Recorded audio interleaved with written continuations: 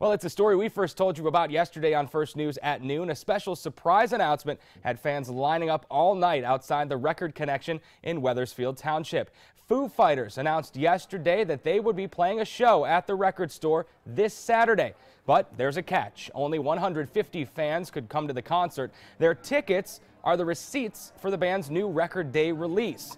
Now, some fans started lining up outside as early as 10 o'clock Wednesday morning for their chance to see the band in this small setting. I'm just really excited because I've always been a Foo Fighters fan. They're my first favorite band, still are, and just a chance to see them like in a small gig. It's like an old punk rock show, but it's just something you don't get every day.